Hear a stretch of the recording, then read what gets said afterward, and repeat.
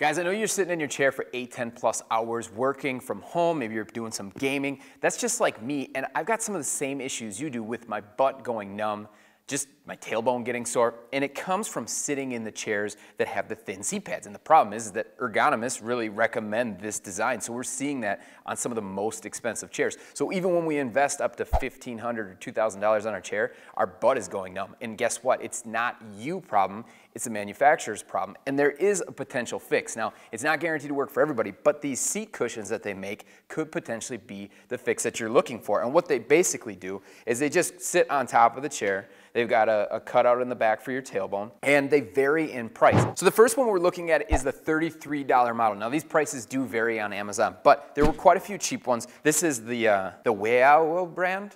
WAOAW. WAOAW. Yeah, WAOAW. I don't know.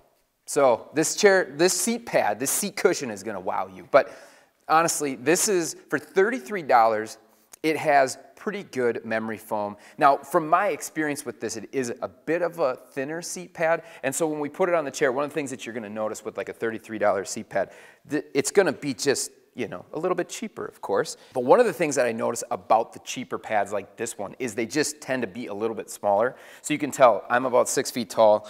Depending on how you fit this on the chair, there's a significant amount of room here between where the pad ends and to the back of my knee. So if you're much taller than me, definitely could be a problem for sure. And because it's a little bit cheaper memory foam, I did find once it warms up that it's a little bit thin. I do find that I kind of bottom out on it. And really that's kind of what the reviews say on Amazon too, is that just because it's, you know, it's a little bit cheaper, they tend to break down a little bit sooner, and they do tend to bottom out a bit more. So that's really what you get with a $33 seat pad. Now the thing is, with all of the seat pads that we've seen so far, what's really common about them, they've got this sort of grippy back, and this just helps to keep it on the seat so it doesn't slide out. A lot of them will have these removable covers, and when you open it up, you'll see one of the things they advertise is it's got multi-layer fabric, and this is supposed to somehow keep this cleaner. But I mean, you should be able to pull this off to wash this, and it's got this little kind of gimmicky handle on it. So people use these in more places than just on their chair, train, plane, you know, in the car. Now, when we jump up to the cushion lab, this one's about 72 bucks. Again, the prices can vary, they change quite a bit. But you can see right away, as we just look at the differences between these two, there's quite a bit of difference in the contour. So that may or may not be a good thing depending on your liking. But especially in the back of the pad here, you can really see how this is shaped quite a bit different than this one. And this one's really unique pretty much to itself from what I've seen out there. But what was nice about this, so if you're, say, a male that's between 5'10", maybe 6'3", 6'4", and you're 180 plus pounds, these are sort of flared out. And so depending on the size of your legs, your thighs, people did tend to like this a little bit more. It didn't feel so restricting. It kind of hugged a bit. Now, for me personally, this is probably my favorite out of the three. The one thing I'll say though is these things that kind of flare up in the back tended to be a little bit uncomfortable, and that was really the complaints that we saw from people that tested them here in the office. But you can see it's a bit bigger cushion overall, so depending on your size of the chair, it may or may not be a good thing, but it works a little bit better for me personally, fitting my legs better. And it has a little bit different foam in there too. So this is a memory foam, but they call it a charcoal infused memory foam. You can't really see it because it's got this second layer in here. But what they say is that the charcoal infused foam has it keeps out the stink a little bit better, essentially is what they say. But I did notice that it was a little bit better quality too. So I personally, at about 175 pounds, don't bottom out on this cushion like I do on the less expensive cushions. So, I mean, that's something that was one of the bigger complaints, especially for males over 180 pounds. Now, the last cushion is the Purple mattress seat pad. And if you're familiar with this brand, you can see it's got a cover too. They're using a gel, which is significantly different than all of the other ones.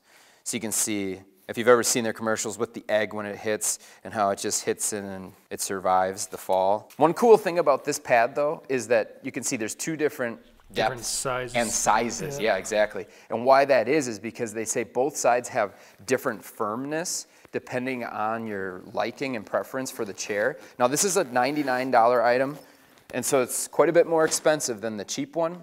But you can see, size-wise, it's really good. Like on the initial sit with this one, I think it really is super comfortable. Like I think this is probably the most comfortable, just immediate, like feedback, but it's gel. And one of the things that happens with the gel is as it warms up, it really starts to kind of condense down. And I personally felt like I was on the bottom of the chair after maybe an hour or so of time. Maybe even, if it's a little bit warmer, I'm sure it would take less time.